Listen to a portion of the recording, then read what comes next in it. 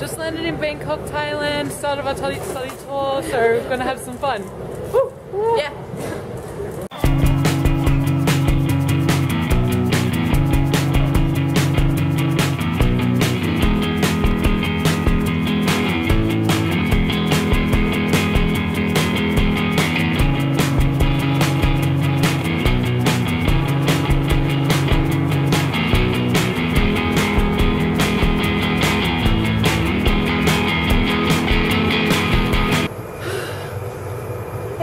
So I'm finally checked in at the hotel, settled down, had a shower, and I look a little bit more fresh. It's really hot outside. You see this amazing view we have. Not quite sure if you can hear me or not. It is a bit loud. But yeah, first day, yeah, pretty good. Very tired and exhausted and overwhelmed. Let's see for the rest of the week. Hey, so it's the end of day one.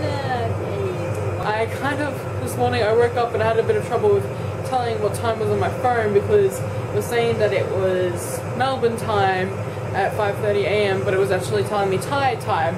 So I wasn't sure whether it was 1 AM or 5 AM. And that kind of confused me a bit, but ended up getting up after that, 6 o'clock, went for a walk around the campus, as I probably showed you. I've kind of just gone for a walk. I don't know if I'm lost or what, I'll find my way. I feel like I have a really bad cold coming up, which isn't good. I think everyone's kind of meant to be meeting early in the morning, but I'm not even sure how many people are up at this point. I think I'm where I'm supposed to be. I don't know. I also went and got some really great breakfast.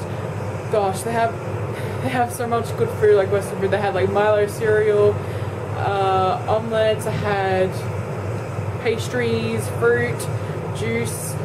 I'm currently outside. I think a bit of a thunderstorm is about to happen. It's a bit of a view there. 3 days I've survived and lasted. I'm feeling a lot better today. Got my water. Definitely been drinking a lot of water here. Yeah. Why so many chickens though? Are they like a special...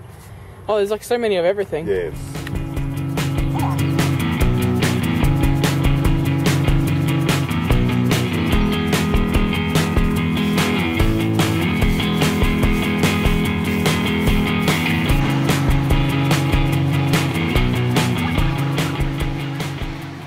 For a walk. So this is the front of one of the buildings at the university. So nice and pretty. A lot of planning, getting ready for schools for tomorrow. Should be interesting. Look what I got! It's Pocky! Today went out for a massage, which was really good. I would recommend getting a Thai massage. It was about 200 baht, which is like what, $8 Australian, which is pretty fantastic if I say. I really enjoy the food here. I haven't even had that much different food, but it tastes a lot better than Australia.